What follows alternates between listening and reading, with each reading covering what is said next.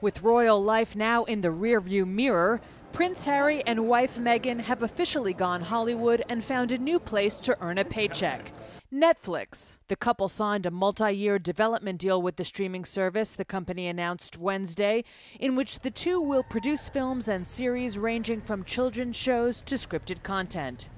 While the value of the deal was not disclosed, Netflix has been known to shell out big bucks for talent amid increased competition among streaming services. Harry and Meghan moved to Southern California earlier this year with their infant son Archie after breaking with Britain's royal family and as they sought to become more financially independent. In a statement, the couple said they would focus on content that, quote, informs and also gives hope, adding that inspirational family programming is important to them.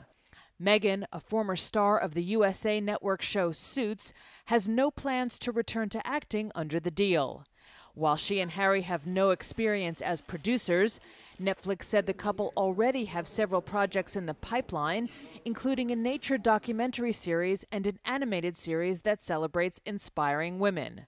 The Netflix deal echoes a similar one inked by former U.S. President Barack Obama and First Lady Michelle in 2018.